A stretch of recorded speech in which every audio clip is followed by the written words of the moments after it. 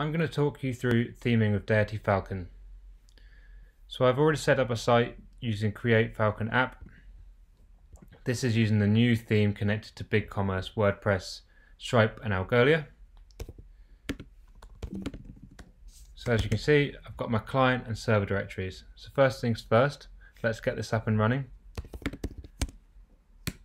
So we'll cd into each directory and run yarn start.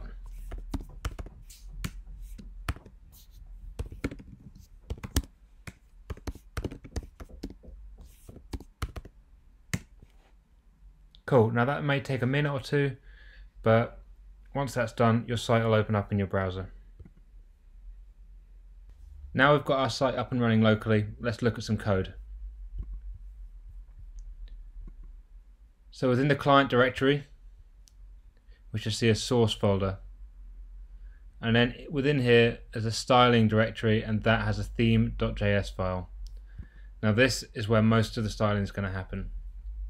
Here we can see lots of global variables, colors, spacing, fonts, etc. So let's go ahead and change one of these and see what happens. Cool, so I've changed that to red, and thanks to hot reloading, we should see that on the front end. Cool.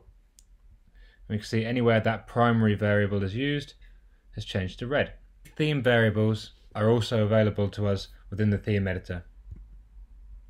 We can open that up and we can see a list of all the variables. Here we've got colors.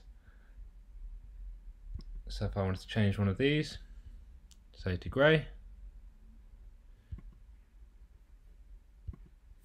that's then going to give us an object here with the variables. So colors primary, and it's got that color there. You can also see it's changed on the front end. So what this does is this just builds up this object here which we can download or copy. This doesn't actually change any of the source code. So this tool is really useful if you wanted to get someone maybe non-technical or someone just to really quickly mock up how your site could look by changing a few colors.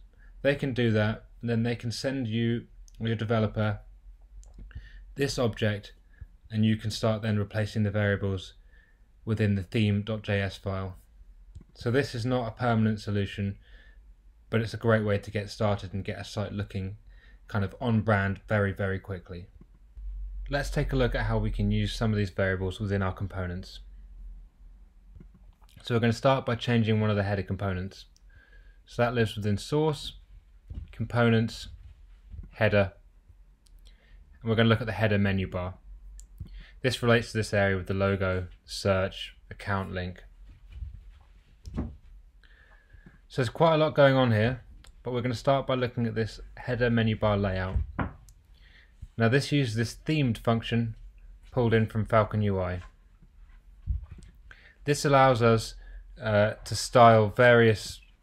create a styled component, passing in the particular element, in this case a div, but we could change this to button, icon or anything else, and then it allows us to pull in a theme, and this is where our styles go. And you can see these strings here, these all relate to variables within the theme.js file. So we can see here we've got spacing, so XS, SM, and we go here and we've got spacing, and that refers to these variables 8 and 16 pixels.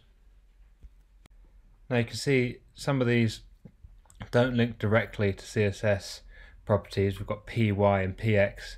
They're actually shortcuts for padding vertical, padding horizontal. You might also be wondering, XS, SM, how is that mapped rather than using spacing.xs? How does it know to use spacing here and display within this property?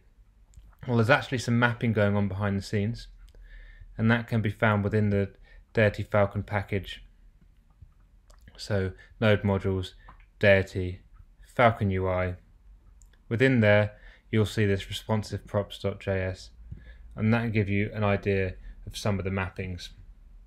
So you can see here M maps to margin, and the theme prop is spacing. So that means, what that theme prop means is that's going to be using one of these spacing variables. So let's look at another example which is using something different. Fill, stroke, border color, they're all expecting a variable from the colors object, so primary, menu bar.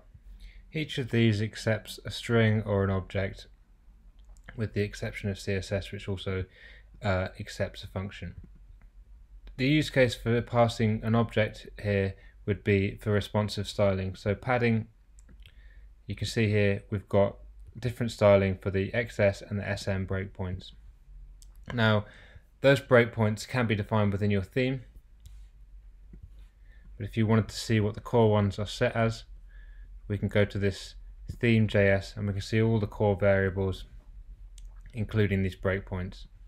Let's change some of these variables and see what happens. So for the sake of this demo, let's change the vertical padding to be the biggest possible variable.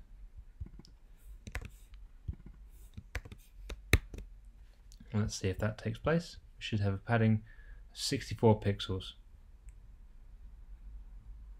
Cool, and that's kicked in.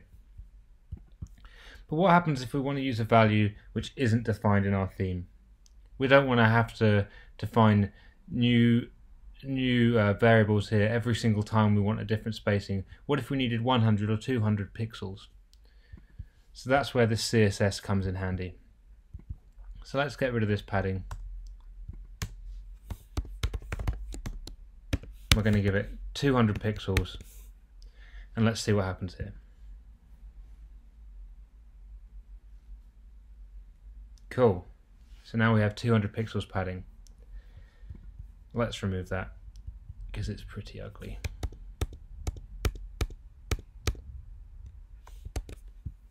If we want to use any variables within CSS, say for a child selector, that's also possible. CSS accepts an object and a function,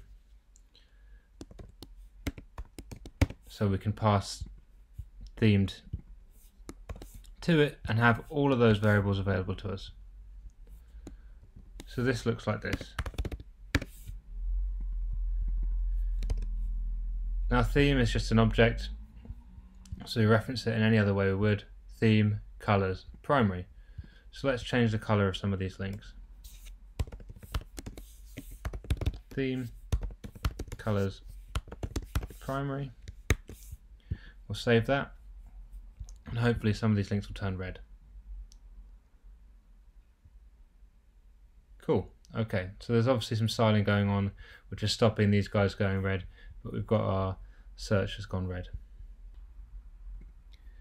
Now if we don't want to create a layout component for every single element on the page, you can also pass these inline. You can see here we've got this header icon, and this is just getting inline styles exactly like this. And again, we can pass a function to CSS which allows us to have this theme object available to us. We can also introduce global styles. If we go back to our theme.js, we'll see at the very bottom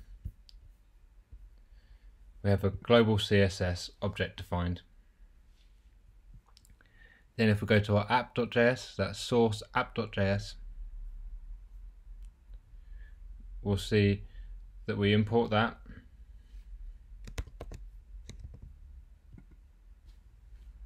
And we use that into our theme provider. I hope that was helpful and it helps you get started theming.